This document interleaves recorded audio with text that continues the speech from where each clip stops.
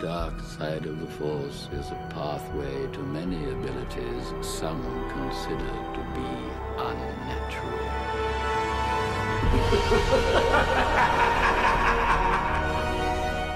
Hey, what's up, guys? Welcome back to another episode of Sith Talk. Today we have on the show Marley from the Bounty Saber Instagram and YouTube channel. How you doing, Marley? I'm doing pretty freaking great. How are you doing?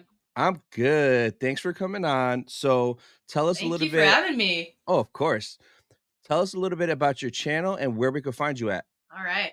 Well, I do a little bit of YouTube. Mostly I post like what I post on Instagram and on TikTok on there. It's kind of a backup, but I am trying to get into it a little bit more.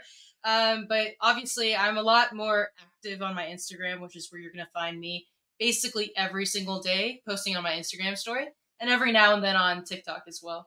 Nice. Awesome. So for you guys watching, I'm going to put the link to her Instagram and her channel down in the description. Definitely go show some love. Now, everybody that comes on, we start off with 3 questions. You ready? Okay. All right. No pressure, huh? So the first one is, what is your favorite Star Wars movie? Ooh, easy. Revenge of the Sith. I'm very biased because I started off watching the prequels first, but Revenge of the Sith.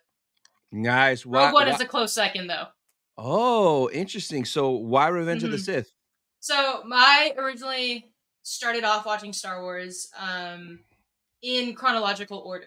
So I watched, episodes 1, 2, 3, and I really loved just Anakin in general and his character, like just his downfall. Quite literally one of the best things we've ever seen. So I love that, and I struggle with being able to really keep my attention on something. So the prequels do an amazing job at keeping my attention with all those lightsaber fights here and there, which is why it's so hard for me to watch the original trilogy.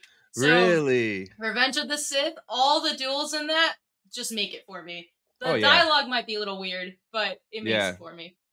So after Revenge of the Sith, you saw those first 3. What did you see next? Was it Rogue One, then A New Hope?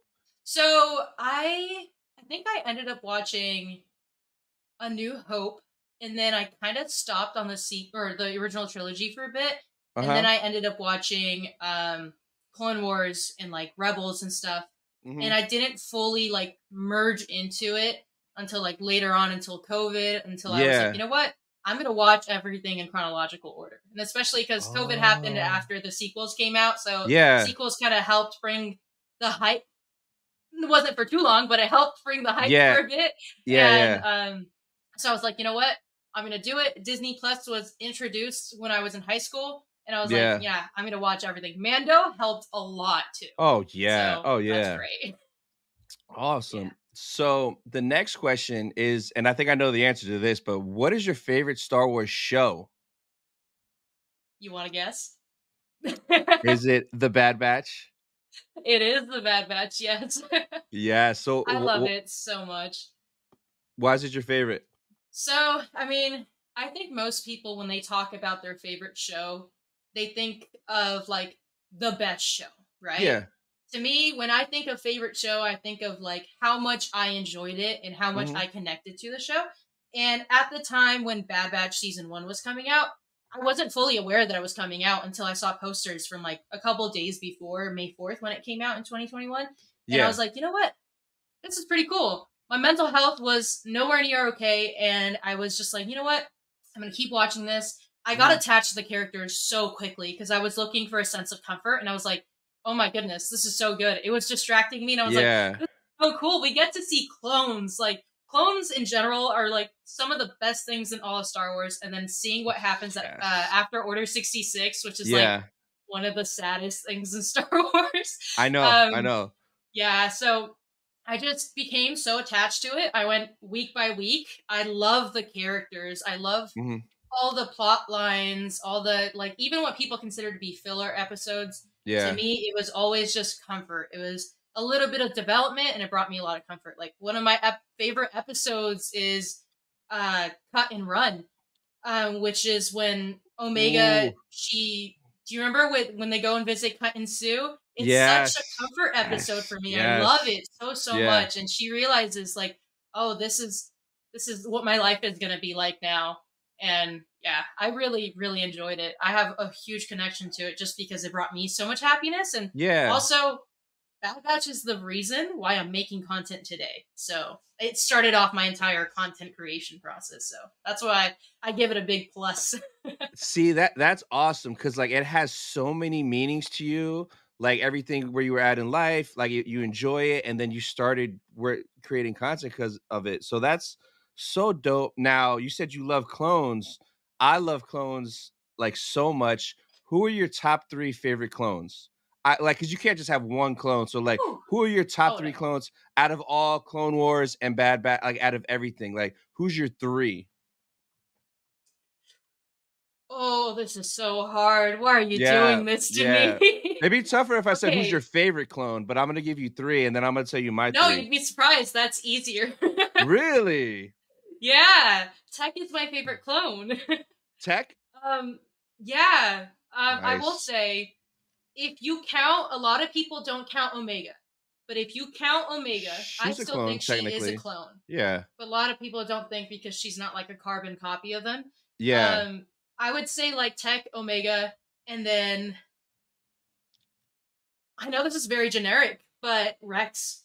Like, I think because he was given so much like plot in the Clone Hmm. Wars, we had more reason to love him. Unlike other clones that we saw for like maybe 1 to 2 episodes, they weren't really Yeah. given too much plot armor, and then they were just kind of gone. So I'd say those three. Those three are probably the best for me. And it's funny, my probably favorite clone is one you just described that was only in 1 or 2 episodes and was gone.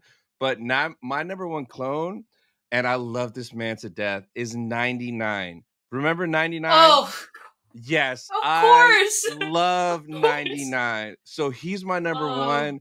He has so much heart. So oh, that is 99 such a good choice. fives, because fives literally almost stopped Order 66. Like fives is awesome. And then Rex. Oh Like yeah. Rex is just he's been everywhere. I love Rex, man. Rex is Oh yeah. Rex. So Rex is um Rex. yeah. Yeah, that's awesome. Oh yeah. I was gonna mention Fives too because his entire arc was just beautiful. It Yeah. was so beautiful. Like him confronting Palpatine. Excuse Yes. me. What? That was so good. Yeah. But yeah, like a lot of characters don't get as much love as they deserve, and obviously since Bad Batch is my favorite show and it's centered around clones, it has to be Tech. Yes. So the last question I had is who's your favorite Star Wars character, period? Anakin Skywalker. Nice, nice. Yeah, Why I Anakin? have to go with it. So I can go about answering this question in the most girly pop way and also the Uh-huh. most like filled with facts. First of all, like I mentioned, I watched Star Wars as a kid and I watched the original three, like the in chronological order, the first three movies, right? Hmm. So I was forced to watch Phantom Menace at a daycare growing up by one of my friends. He just brought his little like what do you call it? A DVD player. I don't know. You Yeah. definitely know what a DVD Yeah, player yeah, is. of course. Yeah. But so I ended up loving that so much. He forced us to watch the other two movies, and I had such an interest in Anakin. Hmm. One, when I watched Attack of the Clones, I was like 8 years old, and then when you're that young, you don't really realize what crushes are until you finally have one. Yeah. He was like, Attack of the Clones, Hayden Christensen, Anakin Skywalker was the first time I ever experienced a crush on anyone. I was like, I want him. And Yeah. so obviously I really loved him. So that's from like a girly pop perspective. From Hmm. an actual like facts and like plot perspective, I think seeing him rise and then fall and then Mm. everything that happens in the Clone Wars, just because he was given, I know it's a little biased, but because he was given so much information, so much plot to him, Hmm. I loved seeing his personality, especially in the Clone Wars. Like Clone Wars Anakin is my favorite Anakin. I Yeah. love him so much in that. How funny he is, how relatable he can be, where he's just kind of broken down and he no one believes in him. And I've been there. Like it sucks. And I tried, like I think about it so often, like realistically, if you were in his footsteps, like in his shoes, what would you do? And Yeah. it's such an interesting thing. When people think of like what ifs, it's always about Anakin. And it's for a good reason, because he's like Yeah. damn near everyone's favorite character, one of the best characters in all of Star Wars. So that is why I love him so, so much. What did you think so I'm pretty sure you watched the Ahsoka show, right? So what did you Yes. think when he popped up at the end of episode 4 and then episode 5 was all Anakin? Like, did you just go nuts? Oh, I went crazy. I was at a friend's house watching that, and we just sat there, and I was like screaming the entire time. Like seeing Yes. him at the end of, what was it, episode 4, right? 4, yeah. Episode 4, that was sick. But like I told you, Clone Wars Anakin is my favorite. Seeing him in Clone Wars, live action Clone Wars armor was Woo. like a dream come true. I loved it. And the way they implemented his character into the storyline of Ahsoka's was just amazing. I really liked what they did. The Yep. flashbacks, everything. It was beautiful. I was screaming. I was like crying. I could not believe what I was watching. Yeah, at the end of episode 4, because I did reaction videos, I screamed when I heard him say, "Hello, Snips." I was like, "No." And then, like, well, first off, her waking up in the world between worlds was already insane. But then hearing Oh, Hayden and then seeing him, I was shocked. And then just that whole next episode, it blew me away. I thought we were gonna get Hayden for like 3, 4, 5 minutes. It was the whole yeah. episode. And then we got Rex, and then it was just so good, man. That one I week, feel you. like everybody was happy. It was rare when everybody on the internet seemed pretty happy and satisfied from that week to the next week, which is rare Oh, yeah. nowadays in Star Wars. Super rare. Oh, super, super rare. And it felt so nice because it felt like, we were finally that community that we all missed, where it's very welcoming, right? Yep. So it's just nice talking to everyone and seeing everyone's perspectives on it. It was just so beautiful. And then, you know what warms up my heart more about that? What? What I love so much?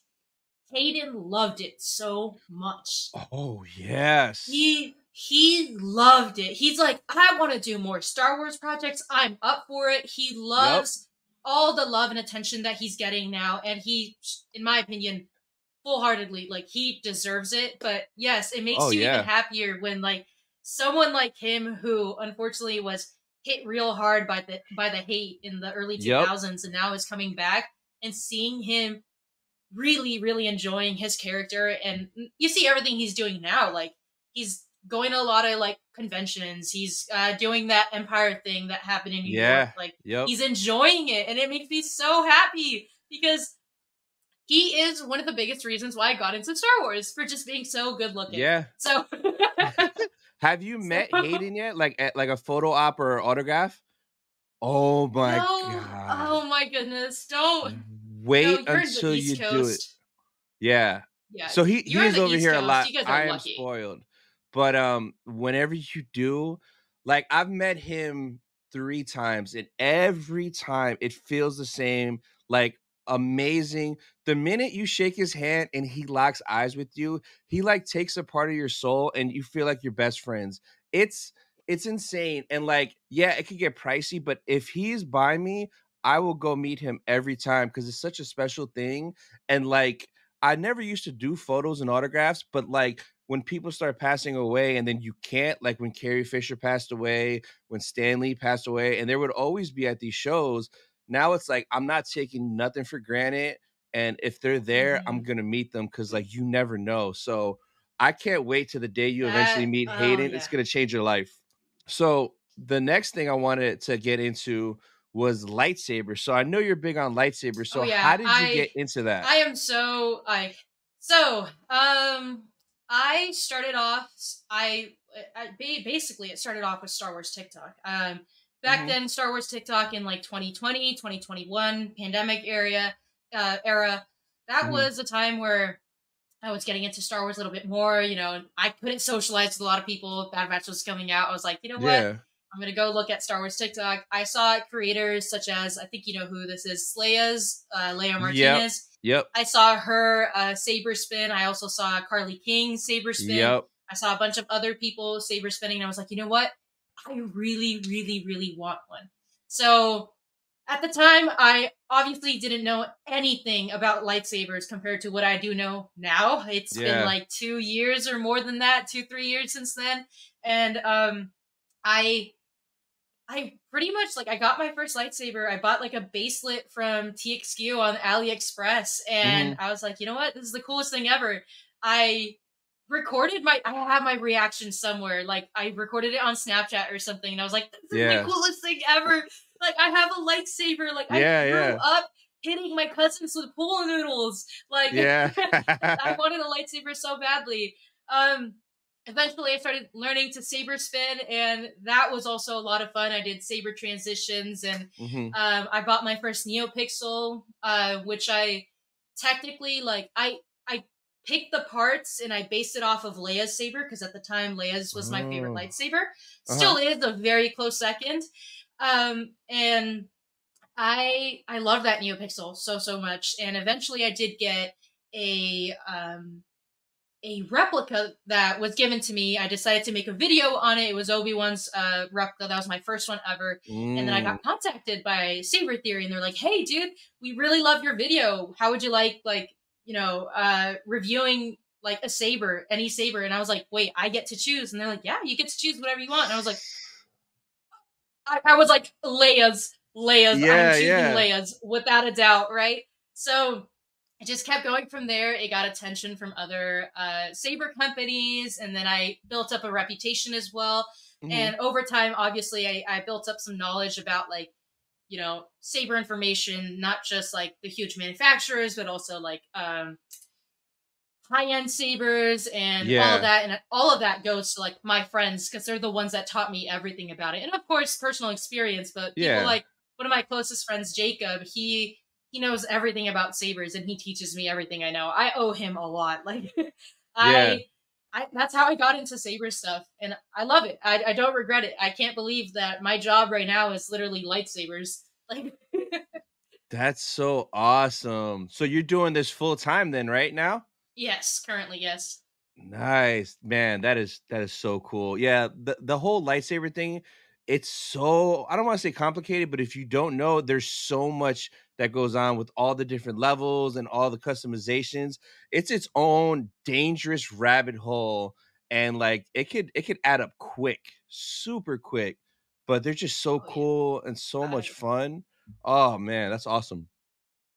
So, I'm still learning a lot. I don't know yeah. everything yet. I'm learning every single day, because there's changes that go into the actual boards. Like Yeah. there's updates every now and then. You have to learn a whole new thing again. And yeah, if it weren't for my friends, I'd be lost. So thanks to them. Yes, awesome. So the next thing I wanted to talk about, you went to the Bad Batch premiere. How did that go? What was your reaction when you first got that email or call or notification inviting you to go there? Oh my goodness. I got that email, and the first thing I thought was, oh crap, this is real. Like, I was not only excited to have that opportunity, right, to go Uh-huh.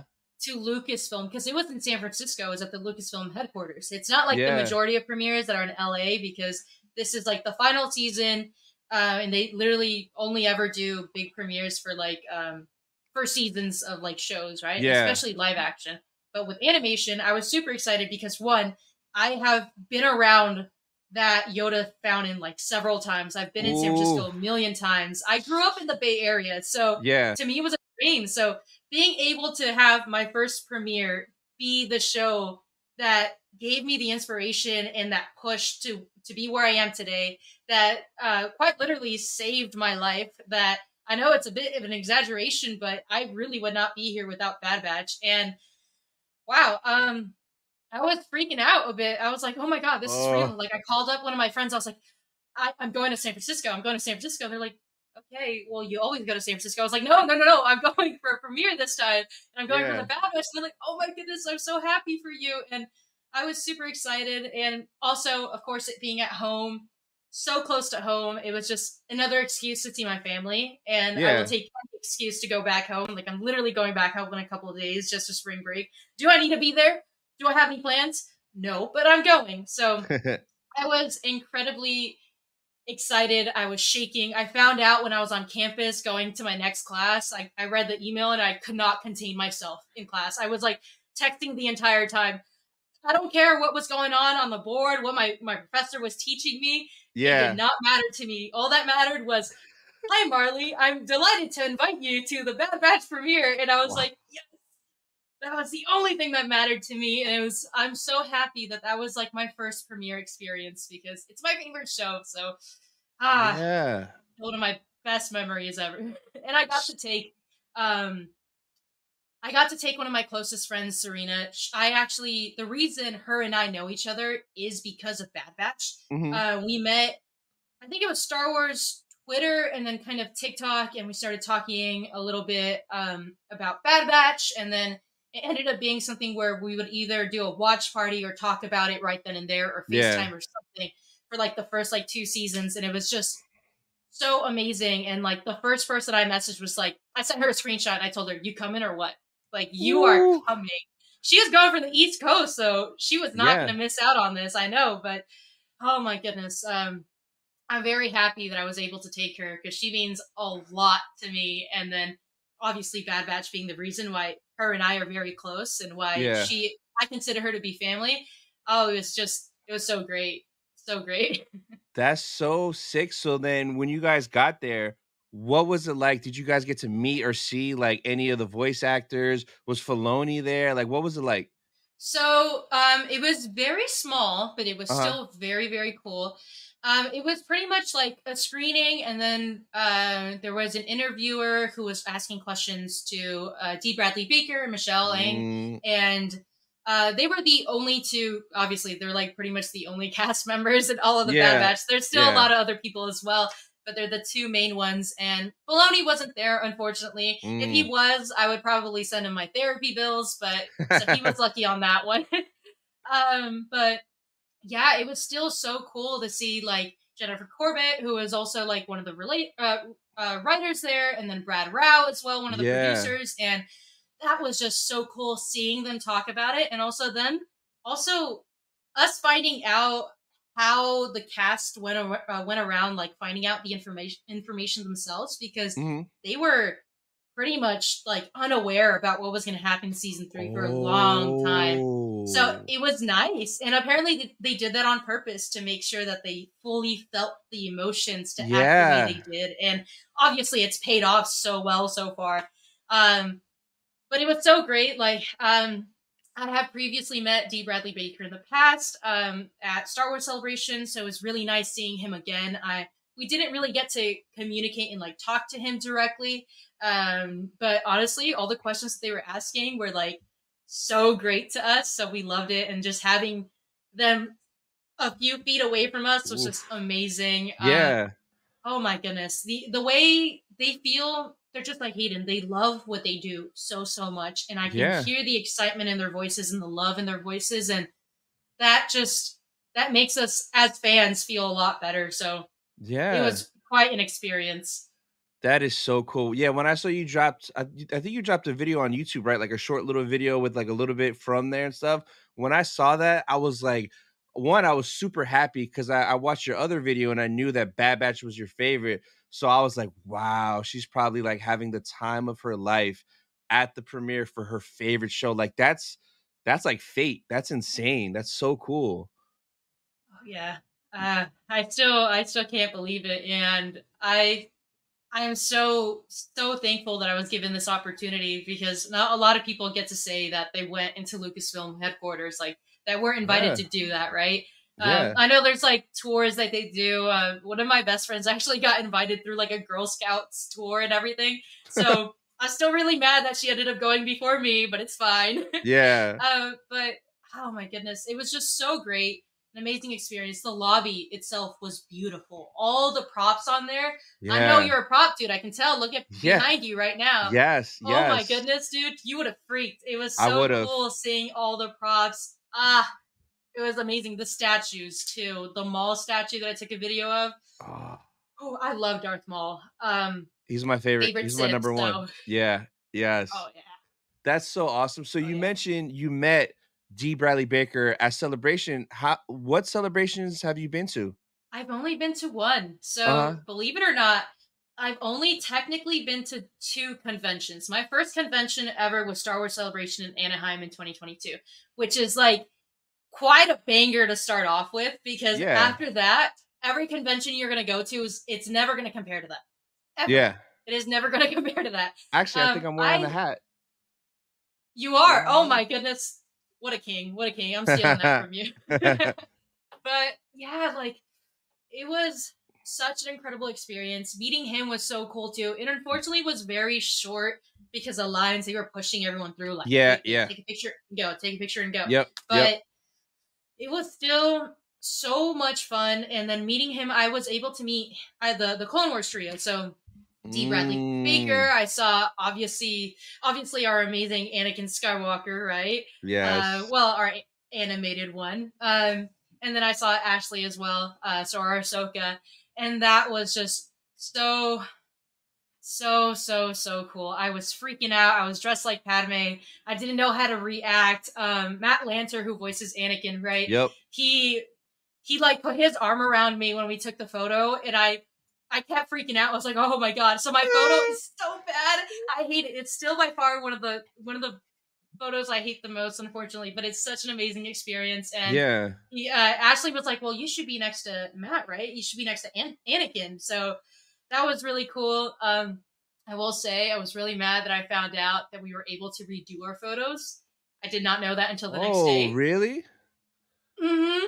So I kind of had a bit of a breakdown a little bit. I was freaking out. I was like, no. All my friends were trying to calm me down and be like, it's okay, Marley, you look great. And I was like, I look like I'm freaking out right now, because I was, right? Yeah, yeah.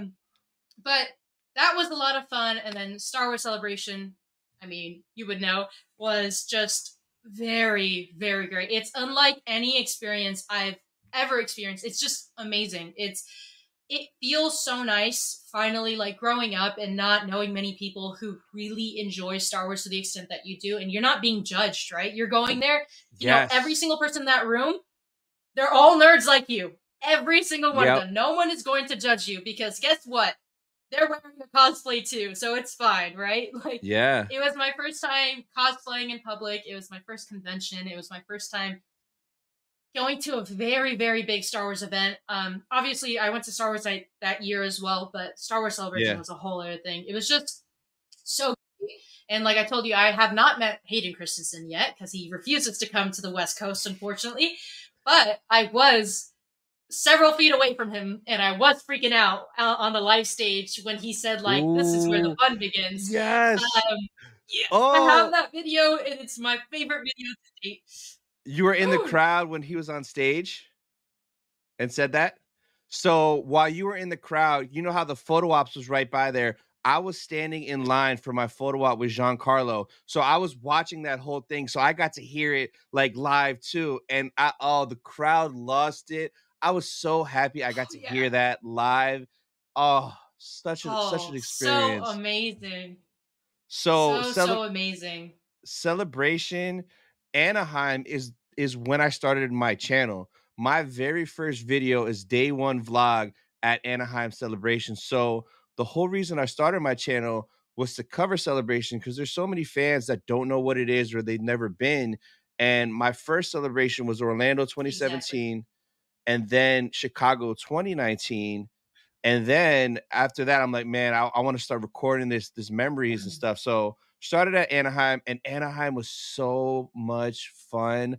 I got to go to the Obi-Wan Kenobi red carpet premiere that first night, which was nuts and when we got in, we were front row. So we were front row, and then Hayden and Hewan and Deborah Chow come out to kick it off. We watched the 2 episodes. Then the whole cast comes out on stage. Even little Leia's running across. And it was just so cool to experience that early with everybody. So, yeah, I am a sucker for Celebration. I'm going to Japan next year. So I'm planning that and covering that whole event. So I love Celebration. And like you said, it's a place where you could go. Everybody's happy, everybody's judgment free, and everybody is a Star Wars nerd. Like, you could relate to pretty much everybody in there because they like some sort of Star Wars. So I cannot wait for the next celebration. Like, we went to London last year too, and I was very curious, like, how would a celebration in Europe be compared to the 3 that I did in the States? Like, is it gonna be Mhm. different? Yo, it was the same exact feeling, the same thing. It felt like I was just at any other celebration, but just everybody's from all different parts of the world with different accents, but it felt the same. So I'm hyped for Japan because Japan should be like similar to that too. Oh yeah, I can imagine. I mean, my only experience is Star Wars Celebration in Anaheim.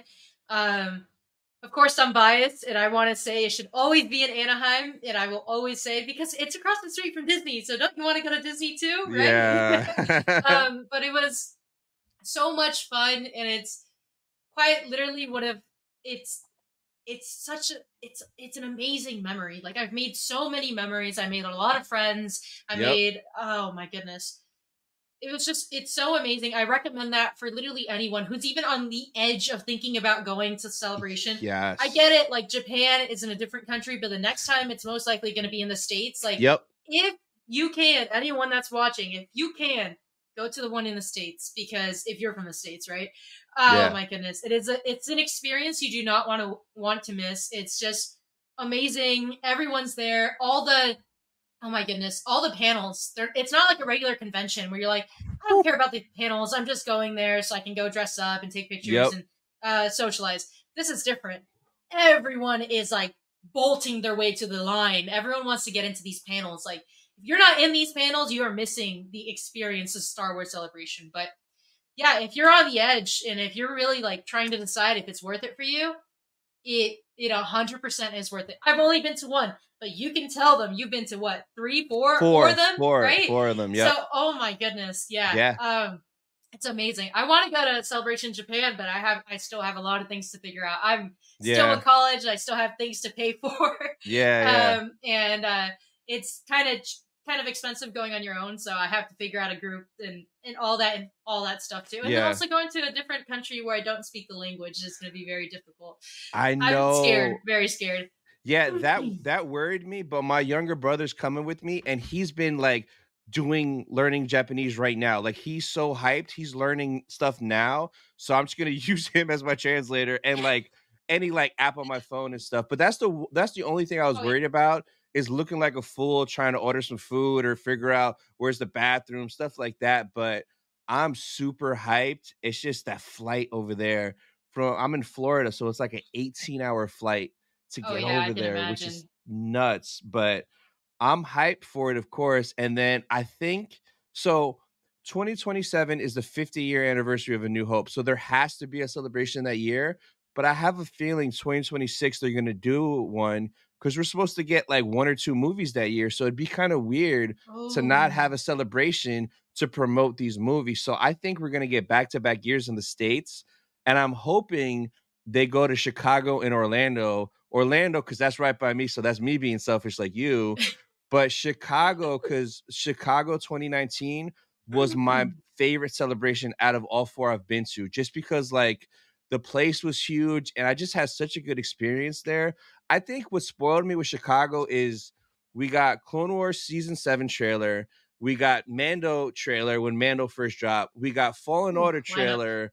So it was a lot of juicy stuff. 20th anniversary of Phantom Menace. So we had Ray Park and Ahmed Best on stage talking about it with Palpatine. So and Anthony Daniels. So that panel was amazing. So that's my favorite.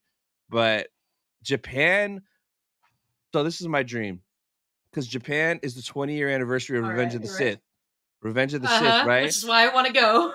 So if for some crazy way they get Natalie Portman to go and a panel with Hayden, Hewen, and Natalie, it would just be like my life would be complete if I get to see those 3 on stage talk about my favorite movie ever. Like that would just blow my Oh mind. yeah. And if they did photo ops and I could get a photo with Hayden and Natalie, oh my God. That's Oh just yeah. unreal. Oh my goodness. It's I know possible. it's I think I don't know how true this is. I saw something, but obviously the internet spreads lies all the time, right? Yeah. But apparently, Natalie, it's open to projects with Star Wars, or was that a rumor? No, so I have 2 clips on my channel because she said that twice now. She said that on 2 different like talk shows and I clipped that out so quick. So like somewhere on my reels on Instagram and my shorts on YouTube, I have those interviews. She said that twice now, so it's almost like she's like dropping the hint, like, "Hey, Dave, like bring me in for a flashback or for something," Oh and like yeah. it would work so good in Ahsoka season 2 for a Star flashback. Wars what if? Star Or Wars what or if? or that, but, like, Ahsoka season 2, the reason I say Ahsoka is Ahsoka knows Padme, so you could do a flashback with Clone Wars Hayden, pregnant Padme, Snips, like, Oh it would yeah. just be crazy, so if they bring her back, oh, that would just be amazing. So I amazing. would go to Japan just for that. Just for that. Oh my Yeah, goodness, it would be a dream. And especially like it makes sense in Ahsoka, right? I know a lot of people will think of it as like a cash grab, fan but service or whatever. Ahsoka's yeah, Ahsoka's relationship with Padme in the Clone Wars was so warming. It was so Yeah, lovely. I loved it so much. And I think it would be really cool because not a lot of people touch on Padme and she did have a huge like impact in the war as well, but yeah, obviously the downfall of Anakin to see that like it'd be kind of yeah. cool to just see like some kind of flashback of anything. Pregnant Padme? I don't care. I Yes. want to see any Padme. I don't care if she's Yes. just in the background waving. I don't Yeah. care. I want to see her. Like in Clone Wars season 7, when we got that hologram and you saw Anakin talking to pregnant Padme, I was like, what? And then like, Oh, wasn't like Rex at the door guarding? Cause you know that Rex knew, and then Obi-Wan came. Yeah. Stuff like that. Imagine seeing that scene, but live action would be so cool. oh Oh yeah. man. And there's so many things they can do, and it doesn't need to feel like fan service. They could definitely add something Yeah. like what they did with, in my opinion, what they did with Anakin in the Ahsoka show. I think that was very important to Ahsoka's character development. Yep. So I think they could do something very similar. And even if it's not for Ahsoka's character development, there's a lot of things they can do. And yeah, if she comes back, she's dropping hints left and right. She's like, "Hey guys, hey, by the Yeah. way, I know everyone wants me back. Bring me back." I know, I know. Oh, hopefully they do. I guess we'll see. But so the next thing I want to talk about is Bad Batch episode 9, The Harbinger. So what did you think of today's episode this morning? Oh my goodness. All right. I don't know if you saw my Instagram story or like anything that I had put in my channel, but oh my goodness, I was freaking out. I could not believe it. Like I genuinely believe I have not been this excited or emotional or this attached to an episode in a very long time. Not Mm-hmm. since Plan 99. Plan 99 broke me so Mm. much. Obviously, Tech, Woo. my favorite clone, seeing him just fly through the sky hurt me a lot. Yeah. But this episode was just like it was very similar to me, feelings wise, to Cut and Run, Mm-hmm. where Omega's just trying to find out who she is, try to find out what's going to happen in the future. She's very uncertain about a lot of things, and it was, oh my goodness, having Ventress back. Oh my goodness, that Yes. oh that I will say I have not read Dark Disciple, so Mm-hmm. I don't know exactly what they're doing. This is supposed to take place before Dark Disciple. After I don't it's after. after. Yeah, because Oh my in Dark, goodness. do you know what happens at the end of Dark Disciple? Yeah, she dies to She Ventress dies dies to Dooku's to lightning. Dooku. So at this point in Bad Batch, Dooku's dead because remember they raided his castle? You are right. You are so right. Yeah, Yep. and you know what had me really confused? When she said, "Oh, I still like," I think it was Hunter saying, "Oh, you're not scared of the Empire going after you," and she was like, "I think I have enough. Like, I have more lives A left few to live, or lives to something live. like that." Yeah, yeah. So that's like teasing something. I think in Tales of the Jedi, it'll explain how she came back because she's died at the end of the book, and they brought her to Dathomir, put her in like the pool of life or something, and then you hear a bunch Yeah. of Night Sisters chanting. So clearly she was resurrected, but like I want to like see like how that happened and all that Oh stuff. yeah. It would make sense to have that in like the second season of Tales of the Jedi. Yep. But it was so cool seeing her back, and I'm a sucker for yellow lightsabers. I love yellow and purple, like my two favorite lightsaber colors. And Yeah. excuse me. Yeah, it was just so cool. And obviously I'm a lightsaber nerd, so I'm Yeah. casually waiting for them to make that lightsaber so I can have it myself.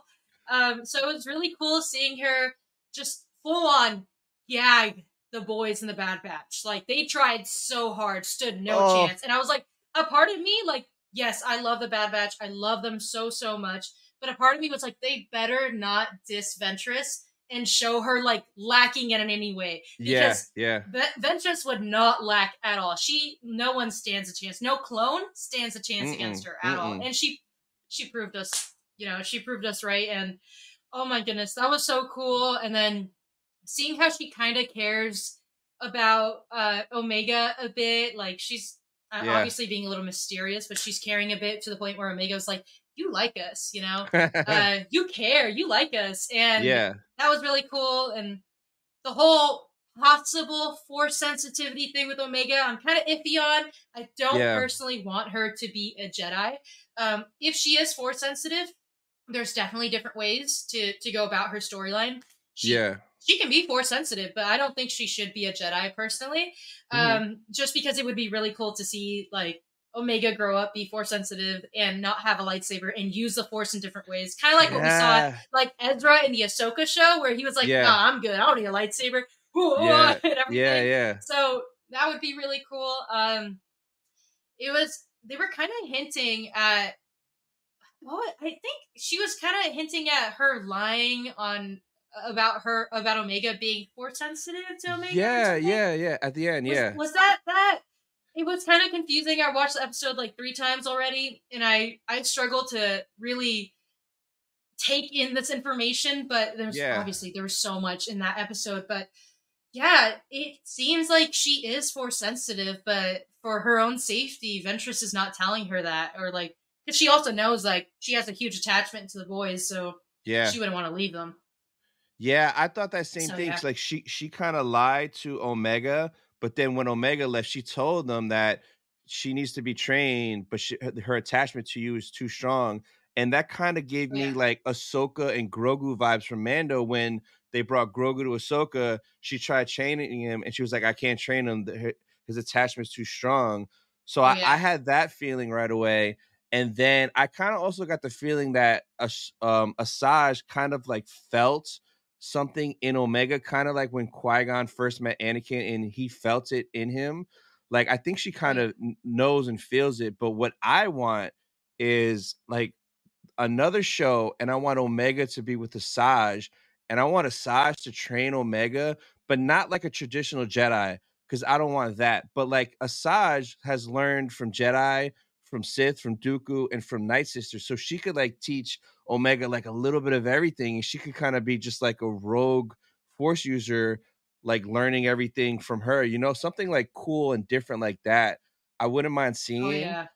But I loved this freaking episode. I'm glad we got Asajj right away in the beginning with that jump scare in the cave. And Wrecker was so funny in the background with all his comments, like when they were training and Wrecker's like, "You can do it." I was like, "Oh my god." And then when he had the binoculars and he zoomed in on Asajj and Asajj looked right at him, how does she know I'm watching? Like, it was just so many great moments in this episode. The only thing I was like a little not salty about, but I wish we would have got more of like Asajj, how the heck did you survive? I know you died in this book. Like, how are you here? But I know they're going to give that to us either in Tales or another show. So that's coming for sure. But it was such a banger episode. Such a banger. Oh. It was such a good reintroduction to her character. So I think it was quite literally perfect to have her be mysterious, because everyone's like, what's going on? Like, you're a perfect example. Now everyone's like, how is she alive? What's going on, right? So it makes you like watch that episode, and then it makes you excited for whatever other show is going to come along, and it's going to have an explanation or a little arc for her specifically. So I think it was done very smart. I think her story, her little like mysterious little era in the Bad Batch was just perfect. I don't necessarily think we need more than just one episode for her in the Bad Batch. I think that was just so perfect to leave it at that. now like the Bad Batch knows what midichlorians are, they know what Jedi are. It was so funny seeing Omega being like, I'm a Jedi? The Like, Jedi? oh my Yeah, goodness. yeah, That was so yeah. funny. It was so cute. So It was amazing. yeah, I love the fact she said midichlorians because I was so sick of like M count. Like, come on, we know you mean midichlorians, just say it. So I was glad she said it. My favorite scene though with Asajj was when Omega came back to the cave and you had Crosshair knocked out. You had the saber to Hunter's throat, and she was force choking Wrecker. I'm like, yo, that is I know. Asajj Ventress. She is a savage. That sight was like, yo, like she is badass. I freaking love Asajj. So glad she's back. I Oh don't yeah. care if it changes the book or whatever they come up with. I'm happy. So earlier today, my buddy Will, he sent me, I guess, the voice actor for Asajj. She did another interview, right? So she said in this, we had several discussions about the book and how her story could continue. How she survived will be revealed in future content. But for this story of Bad Batch, we were thrilled to include her and explore her unique connection to and compassion for Omega. They found a way to continue her story. I think they must have discovered that the fans really love this character and they want her around, which makes me very happy because I love her too.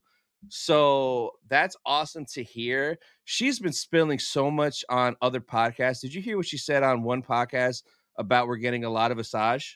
I didn't hear that specific podcast, but I did see some comments on like some videos about Ventress and how she could be back, and someone was like, wait, I don't like that they're giving her all that much, or like they're not giving her enough attention. They're like, hey guys, don't worry. Like the voice actress said that there's going to be a lot more content. What we see in Bad Batch is just like a snippet of it. And I heard Yeah. about that through that, and I wasn't sure how accurate it was, and obviously it is now. And Oh, it's very, yes. very exciting because we're going to be able to see not a Jedi, not a Sith, and not really a Night. Like she is a Night Sister, but like she's Yeah. also kind of separated from that. So just seeing someone who's force sensitive and kind of pushed everything else off to the side, I think that's going to be really, really cool. I'm excited, She's so excited. she's just like a Ronin doing whatever she wants, which Oh is yeah, awesome. But I hunted down that podcast and I listened to it because like I heard about it, but I'm like, no, I want to hear what she said. And what she yeah. said, and I clipped it out too because it just made me so happy. But she said that Asajj in the Bad Batch is just an appetizer, that there might be an entree and a dessert coming, which to me is like, okay, three things: appetizers, Bad Batch, is entree like a new spin-off show, and is dessert her and Tales of the Jedi season 2? Like it literally only makes sense. I think it's the other way around. I want to say entree, Is obviously, is going to Tales? be Bad Batch. I think Tales of the Jedi, and then like her own show would be the dessert because everyone's waiting for that. Yes. That would be genuinely very cool. I do feel bad for the fans who really like Dark Disciple.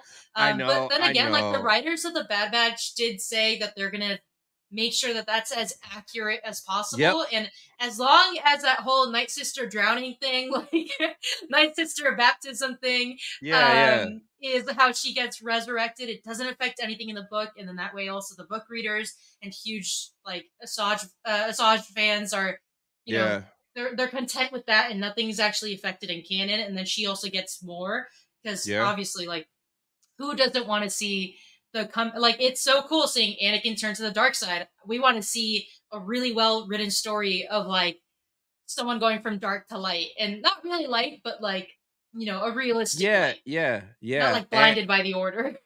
no, for sure.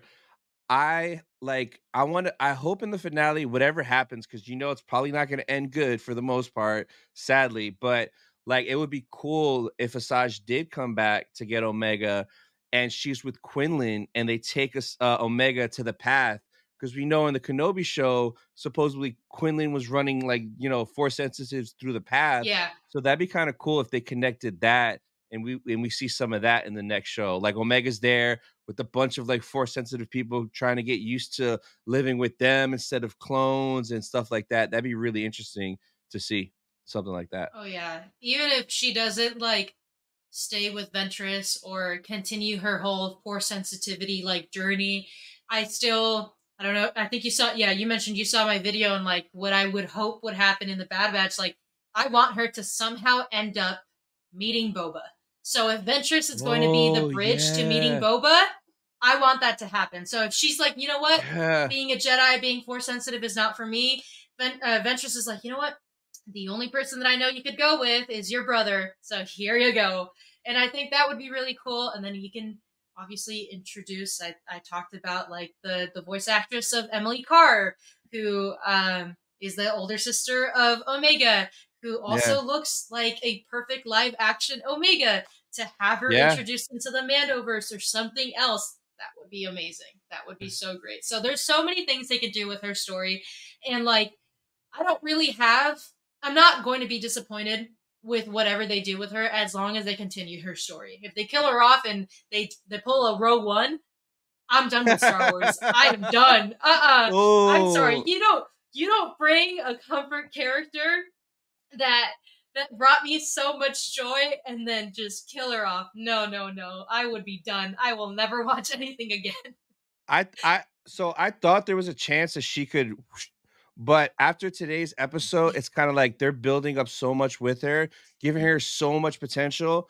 I think she's probably going to be the only one to survive besides Rex, Gregor, and Wolf, who have to survive because of Rebels. But like Boba, and during the live earlier today, we were like talking about that. Like, when's Boba gonna show up? Because like we know Cad Bane's gonna pop up. Is that episode? Is it gonna be like Boba and Cad Bane or both have the bounty to try to get her? Because we know Cad Bane and Boba had beef in the past. We know in Dark Disciple, Asajj goes to Boba twice to help her with stuff. So we know Asajj and Boba have that relationship too. And like Daniel Logan voice Mox in that third episode, like you're telling me you had Daniel Logan voice recording and you didn't say, hey, read these Boba Fett lines because you're going to be in a future episode. Like he has to show up. Like he has to. And like, I don't know if you follow Daniel Logan on Instagram, but this man is reposting everybody saying, is Boba going to be in Bad Batch, and art of Boba and Bad Batch and stuff like crazy. I've seen it all. So I'm just waiting for the episode. I cannot wait. I'm going to be so hyped. I'm curious to see what version of his armor he's going to have on. And I also want it from the point of the story because like we know in Empire, Boba is one of the Empire's like badass bounty hunters that they call to all the time. So I want to see, how did he get that job? Because he's obviously cool with Vader, working for Vader. So are we going to see him establish that relationship with the Empire here early on that he has up until Empire Strikes Back? So there's a lot of dope stuff that could happen in these next, 6 episodes? And I'm all here for it. I know it is. I think it's 7 more episodes, right? There's 16 episodes total, I believe. What? No, it's 15. So I got the list. I got the list 15? Right here. Yeah, it's 15, which is one short than the other two. Because I complained about it. Yeah. But I remember complaining about how short it was. They snubbed us an episode, which come on. But next week we get 2. So episode 10 is called Identity Crisis, and episode 11 is Point of No Return. So with these crazy titles, it always is like reference to like 2 or 3 things. It's not like one person, because like Identity Crisis, you would assume, oh, it's Omega. She thinks she's a Jedi. She doesn't know. But like, what if Boba pops up in this episode and she meets Boba? That could be Identity Crisis. It could be like Crosshair with that Winter Soldier, freaking Clone X, whatever they're called. So next week, I think we're getting 2 bangers. What do you think we'll see next week? I don't know about the episode after that, but Identity Crisis. Dare I say this is the delusional part in me, the delusional tech fan. But maybe, You think he's alive? Yeah, you know what I'm thinking. You think he's alive? I do. And like, you know what sucks? Yeah, you know what sucks? It's like, I've heard a lot of videos and a lot of people talk about how they don't think he's that clone. I think it's like CX2 or whatever it is. Yeah, CX2. They don't think that's him. Like, they don't think it's him, or they don't think he's alive. And you know what sucks? A lot of those reasons make a lot of sense, and it hurts admitting that as a tech is alive believer, right?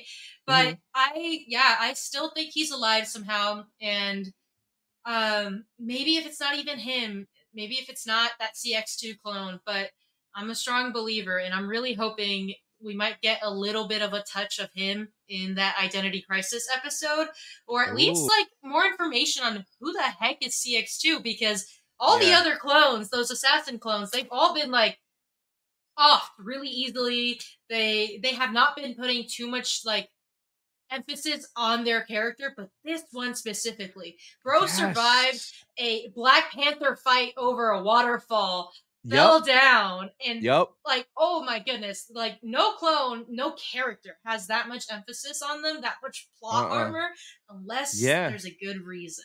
So yes, this is the delusional part in me, but I've seen all the arguments why Tech should be, should stay the way that he is, not alive. And I could argue both ways, which is why this sucks so much. I could argue and say, yeah, Tech's dead. There's no way he's coming back. I can argue why he's alive. So it sucks because I feel like that's the kind of person I am. I can always argue both sides. And it sucks when you just like, your heart is somewhere else. Like my heart is telling me Tech is alive. Like, yeah, man, it's a little stressful. I try to go into these episodes and not really have high expectations. I don't go into it and I'm like, I hope this happens, or this better be really good. This better not be a filler episode. So I'm like, no. Like what I've been doing to really enjoy this is the exact same thing I did at season 1. I'm excited for next week. That's it. I don't go about like listening to other people's opinions. I don't really talk about the show as much as like in season 2, I talked about it a lot. And unfortunately, a lot of people ruined the experience for you because especially Star Wars Twitter. Oh God. So yeah. So I learned from my past experiences, if I really want to enjoy something, I need to kind of just keep the details to myself, not listen to a lot of people's opinions, and just be excited for the next week. Like don't have many expectations because obviously like, I don't think I can ever be dissatisfied with what the writers are going to do because they've done such an amazing job so far. I trust them. Whatever they're doing, it's for good reason, and I'm leaving it up to them. Obviously, they already did everything, but you know what I mean. Yeah. So, do you think we're gonna see Vader at all? I do not think so. I also don't want that. I know this kind of hurts a lot of people, but I am kind of tired of having Vader show up in nearly every single piece of media. Like, he hasn't shown up in Mando, obviously, for obvious reasons. But like he's hello, timeline. But other things like he's shown up in so many things when he doesn't necessarily need to be there, and I feel like it just doesn't make any sense for Vader to show up in the Bad Batch. The one thing that did make sense was obviously Palpatine because the whole cloning experiments. And also, like, if Vader shows up, he would have to know something about the cloning experiments, and I feel like that would kind of mess up like Palpatine's like whole sequel like cloning thing. So I feel like we don't need a good show to be a good show just because of Vader. Like I've seen so many people be like, "Oh, I really want Vader to show up." I'm like, we don't need him. We really don't. I think we should just leave it as this. The whole focus on this show was like less Jedi, more clones and cloning. So leave it at that, and that's gonna be great. Vader has nothing to do with clones. Like, not really. Like, there's not like he's not actively working in that because it's all like secret, right? And there's not a lot of like Jedi references, obviously. I mean, if you count like the whole midichlorian thing, but I don't think Omega's going to become a Jedi, so I don't see this being something very important. Like you said, it could be something where like Boba Fett comes in and he builds up his reputation in the show a little bit, and maybe that's where we'll get maybe like a comm or like some kind of like a hologram of Vader talking to like one of the bounty hunters. But if he were to show up, I don't think he would have a huge impact in it. It would just be like a little taste. I know that sucks to hear.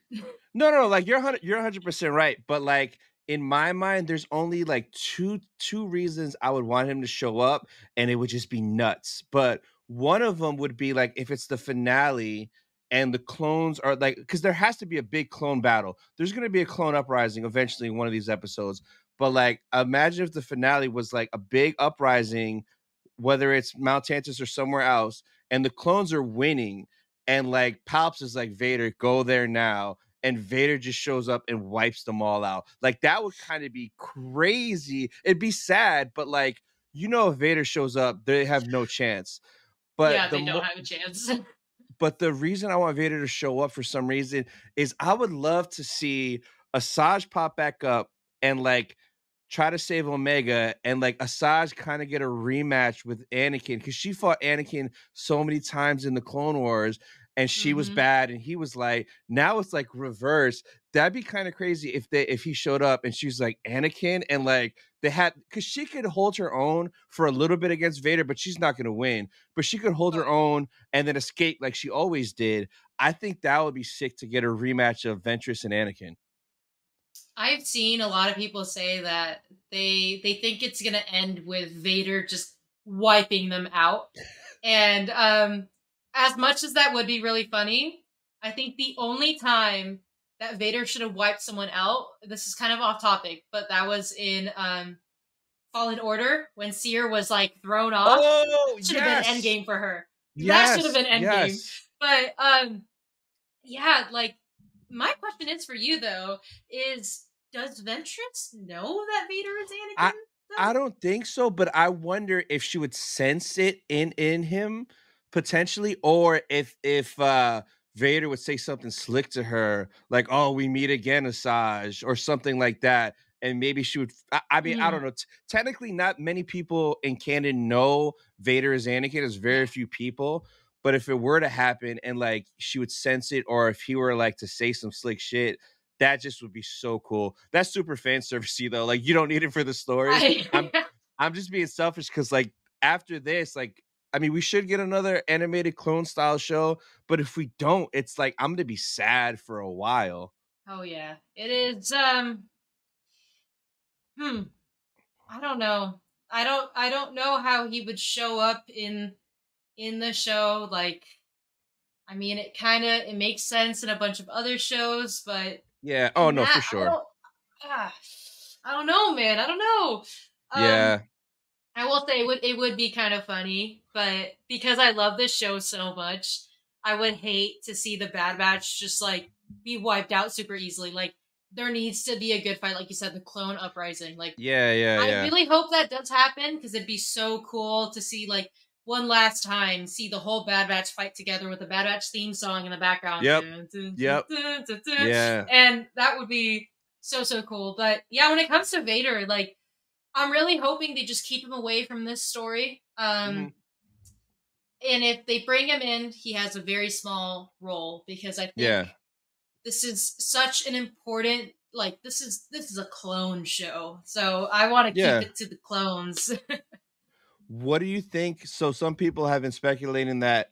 Do you think there's a chance that Grand Admiral Thrawn could pop up? Because I know I haven't read the Legends books, like the Heir to the Empire and stuff, but I know it involves Mount Tantus, Thrawn, and cloning.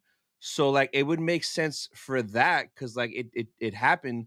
So like imagine if you see something with Thrawn on Mount Tantus.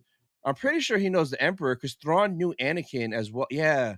Yeah, they know each other. Yeah, they did work together. So honestly, like, I never even thought about that. Like, to me, I think Thrawn with Rebels. Yeah, of course. Like, and then a little bit of Anakin, right? I don't think of him with Bad Batch, so I never really thought about that.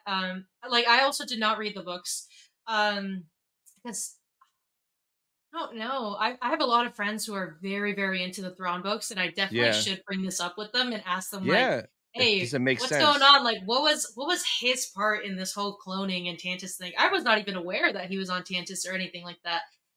It would be really cool. I will say that, especially if he had already had some kind of connection to Mount Tantus in cloning. But if he didn't have any connection with that, again, it would feel a little bit like fan service. Yeah. And yeah, honestly, before this conversation, I never even had that pop into my head. Like, I never even thought about Thrawn being a possible thing to show up in be so interesting to see him in Clone Wars animation, though. Yeah, That I would was be just about to so say that. weird. It might be sick to see him like that, but like in season 2, what's his name showed up in it? Krennic showed up, and I think one of Thrawn's Uh-huh. right-hand man what's his name? Yularen, wasn't he there too? Or Admiral I Yularen. Yeah, I'm pretty sure he was there with Krennic and a bunch of other people.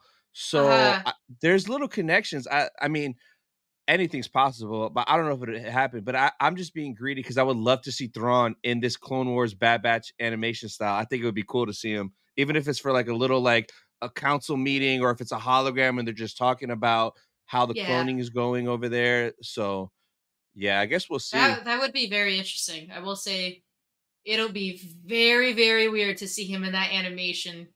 But Yeah. that is something I've never thought about before. I definitely have to talk to some friends about that now because they've read all the books and they're like full on Thrawn fans, right? Yeah. They try to Yeah. get me into it, and I just struggle so much with reading. I don't know what it is. I think it's that Mm, attention span thing, you know. yeah.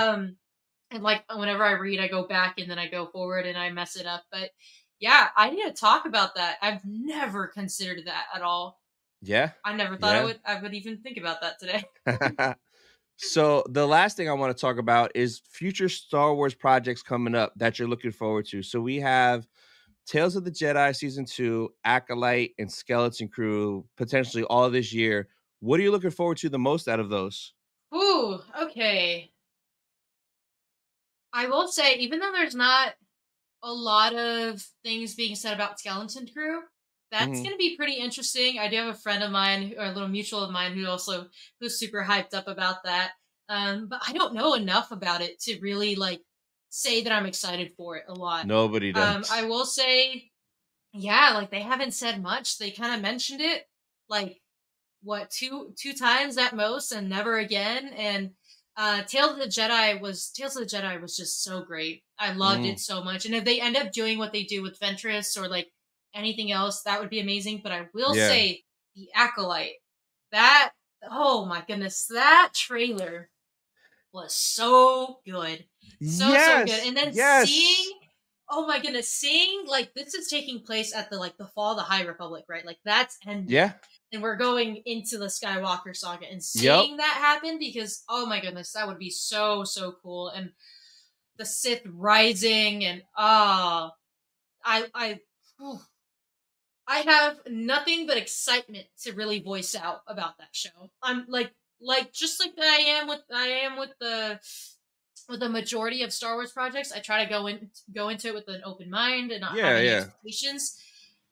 That's how I am. I'm just excited, and I know it's going to be good. The tone of the show just looks so great. Also, Yeah. did you notice that there's this one girl?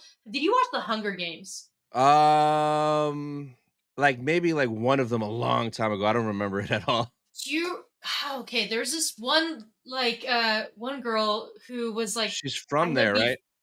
yeah. So one of the actresses is in the Hunger Games, Hmm. and the moment I noticed, I was like, "Oh my god, she's Rue from the Hunger Games! Like that's Yeah. so cool." The cast, the lineup, oh my god, it's gonna be so good. The Yeah. tone of the show, all the lightsabers and all of that. Like obviously, I Oh like the yeah. zoom zoom zoom, and I love the action. So for me, that's a big plus.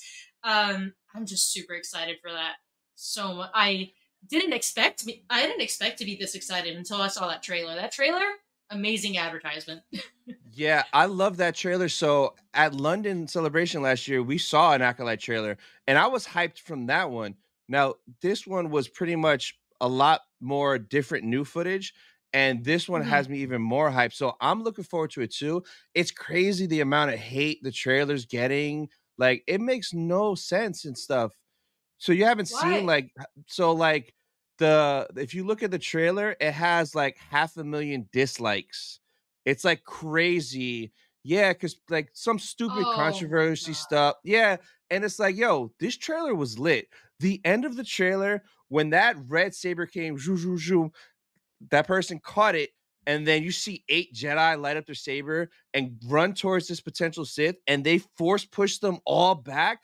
I was like, yo, I want to see the Sith. I want to see how strong they are. How did they learn how to do that? That's 1 versus 8, and he knocked them out. Like, I am hyped. So I'm Oh looking yeah. forward to it. I mean, there are some things that could worry me, but I'm just gonna wait to see because like I want them to connect it to the Phantom Menace in a way and the stuff that Oh came yeah. before it, like with Plagueis and like stuff from the old Republic, because like they should reference like Bane and Revan and Malik. Like they should name drop all those people because like if this is about the Sith uprising, like Bane started the Rule of Two back in those books and all that stuff. Like I haven't read a lot of that stuff, but I did read Plagueis, and in Plagueis, they name drop those guys all the time. So I kind of like expect to see some of that stuff. And like it's 100 years before Phantom Menace. So literally, Palpatine, no, Plagueis, who is Palpatine's master, Plagueis's Yeah. master is the one that should be alive running around. So like That's they what I was kind of thinking too. yeah, so hopefully they pay homage to that. If not, I just hope it's a good story and it's Star Wars. And from the trailer, it feels and looks like Star Wars. So Yeah. I'm good. I'm looking forward to it. So I will say, like, I saw I think it was one of the writers or the producers, someone said it was a woman, she was like, this is not like your regular Star Wars. And yeah, for me, I was like, this is gonna be good then if it's not like a it's regular different. Star Wars, because it's Yeah. gonna be different. And I'm really wondering, like, what are all those hate comments about? Like, Cause that was so good. the main lady, like in a interview a long time ago, she said something about like George Lucas and about the prequels, like, and like some of it's kind of out of context, some of it's kind of like, okay, that's her opinion from 5 years ago, like whatever. People say dumb shit all the time. That I have plenty of friends that say dumb shit, but they're good people and they do good things. So Yeah. this show could be fire, and I think if it is, people are still gonna hate regardless. So like, I mean, whatever. I'm gonna have fun watching it on June 5th. Yeah. And I'm so glad it's going back to Tuesday, like Ahsoka, 9 p.m. for me, 6 p.m. for you. Like, oh, because me waking up at 2:30 a.m. to watch it at 3 a.m., this is not fun for Bad Batch, man. Oh, it's tough. It's I rough. know. We talked about that earlier, and I will say, like, if it was gonna be at like 3 in the morning for you East Coast people, it should have been like Friday nights, like Saturday mornings or whatever. Yeah, Like how yeah, the way it used to be, or I think yeah. it's like It used Thursday to be but Fridays, but Fridays. Yeah. yeah. Oh So, my goodness, yeah. I'm gonna go into all the projects coming in this year with just an open mindset and just yeah, ignoring everyone else's opinion. Like, I know it is very important to talk about what you love with other people and you get yeah, like yeah. outside perspectives, but it all depends how they go about saying and voicing that to you. And honestly, Exactly. a lot of the fandom just is not the vibe. Like, they're not people I would Oh personally want to no. ever interact with. And I want to make sure that if I love something, I'm going to love it because of how I experienced it, not just because of Yeah, some other people. They're overhyping it, or I'm not going to hate it because of other people's opinions. I'm going to yeah. experience it myself and then read into it later to kind of like Mm-hmm. see the critiques about it. But yeah, I'm very excited. It's going to be a good year for Star Wars. All the events that they're having. I mean, um, Star Wars Night Alone, and then the whole Mm. Phantom Menace and the whole Skywalker saga in theaters. I'm gonna go Yep. see. So I'm gonna sit in theaters for 20 hours. Oh my goodness. Uh, Damn. That's I crazy. know. I know it's gonna be painful. I don't know if I'm gonna stay for all of the sequels, but Yeah, I'm gonna yeah. try my best to stay there, and I'm gonna try to vlog my experience. But by the end of, Ooh. I guarantee by hour 8, you're gonna see the biggest RBF on my face. Oh man, But that's too funny. yeah, they're doing a lot of things and all these events, like the whole Empire thing that they had in New York City. So And I know cool. they're going to do more for the year. Like, they're really hyping it up. And I'm Yeah, very happy that Star Wars is starting to feel like Star Wars again. And yeah, I couldn't be more excited for this year. I know the projects are not necessarily what people are really expecting. Like, a lot of people don't care so much about Skeleton Crew. Like, it's a story yeah, about 4 kids or something, but still think it's going to be very interesting. And it's nice seeing these different takes on Star Wars. So I'm excited for what's to come, and I'm just going to keep an open mindset. And yeah. that's my plan for the year. No, for sure. So that's pretty much everything I had. What do you have coming up next on your Instagram or YouTube that the people could look forward to? Who, honestly, oh my goodness. I don't necessarily have like big content plans. With the exception, so if you're going to Star Wars Night on May 2nd, to anyone that's in Mm, California, I will be doing Star Wars trivia and giving away as many lightsabers as I possibly can bring into the park. So I'll be doing nice. that. I'll be going to WonderCon this weekend. I don't think I'll Nice. be cosplaying, but I don't know if I'll vlog it either. But I'm going to be going Yeah. to that. As always, you can always expect like giveaways and regular like lightsaber content and everything that I do, like humor videos. Yeah. But honestly, I think the two biggest YouTube things that I really want to do is the season finale of Bad Batch. I really want to record my reactions somehow. Ooh, Hopefully. It's yeah. been That's so big. hard recently because I've been so busy on Wednesdays, but Yeah, I yeah. really want to do that. And I am hoping I can sit down with two of my friends slash mutuals who are also really huge fans of the Bad Batch who went to the premiere as well, and kind of just like do a bit of a just a little interview and talk about all three seasons of the Bad Batch. That would be Yeah. really cool. And then, of course, vlogging my experience being in the theaters for 20 hours watching the Yeah. entire Skywalker saga. It's going to be very difficult. But thank goodness I have my friends going with me because otherwise, oh my goodness, that Damn. would be really hard to do. Oh Yeah. my god, I'm not ready for that at all. Um, but yeah, I'm always active on Instagram on my stories and like especially on my channel, and I feel like my content can be a little fun at times. So tune in on that, and yeah, it's kind of all over the place, but I Yeah. try my best. Awesome. So you guys watching, be sure to go check her out. The links will be down in the description. Well, Marley, thank you so much for coming on. It was a blast. Oh my goodness, thank you so much for having me here. It felt so nice talking about something I love. So thank you for showing Yes, so much of an interest and just welcoming me. So thank you a lot. of course. And that's going to be it for this episode of Sith Talk, guys. We'll see you guys next week. Bye, guys. Bye.